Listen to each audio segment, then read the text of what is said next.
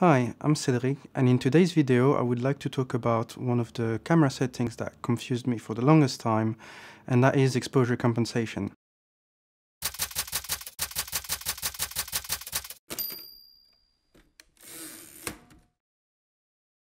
In my early days of photography, exposure compensation was one of the settings that gave me the most trouble trying to figure out what they were used for. But then I realized that some cameras, such as my X-T1, had dedicated dials for them, so you'd think it must be a pretty important setting. In fact, exposure compensation is here to help you keep your camera in check. But to understand that, you first have to understand how camera deals with exposure. Every time you shoot in a mode that isn't manual mode, the camera is deciding for you what is the correct settings that will result in a correct exposure. But what is correct exposure for a camera? The camera looks at the scene, assigns it some sort of brightness value, and then tweaks the exposure settings to bring that value to middle gray. But there are many ways a camera could decide what is the brightness value of a scene. These are where the metering modes come in. Essentially, what a metering mode does is tell the camera which parts are more important than others. For instance, the simplest metering mode would be the average metering system, which is going to look at the entire frame, average out the brightness, and bring that down or up. On the other hand, you have spot metering, which basically does the same, except it does it on a much smaller area, usually a tiny area on the center of the picture.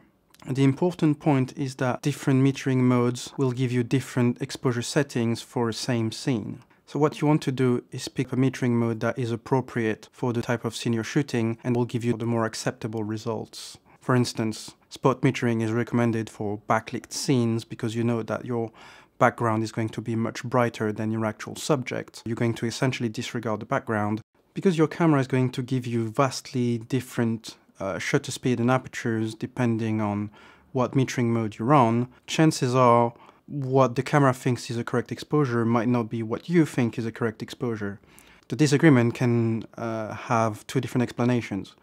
The first one might be that you've chosen a metering mode that's not appropriate for your scene, and the other one is simply that the camera doesn't really understand what's in front of it and is making bad decisions.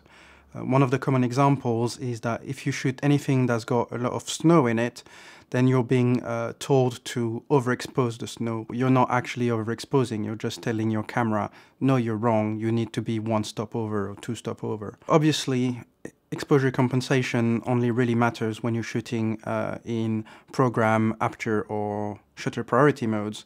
It doesn't really make a difference in manual mode. However, even when you're shooting in manual mode, the camera is still indicating how far off what the camera thinks is the proper exposure. Unless you don't want to rely on that tool, you still want to choose a metering mode that's appropriate for the scene that you're shooting. For instance, when I do any kind of work that involves available light, I tend to shoot in aperture priority mode. That gets me into the right ballpark, and then I use the exposure compensation to dial in what level I actually want. I started doing that because the way to set the shutter speed on the X-T1 is not the greatest. It's a lot simpler to shoot in aperture priority and then use the exposure compensation to actually set your shutter speed. And that's how I discovered, oh, this is what exposure compensation is for. So that wraps up the video for today. If you use exposure compensation differently, just let me know in the comments below.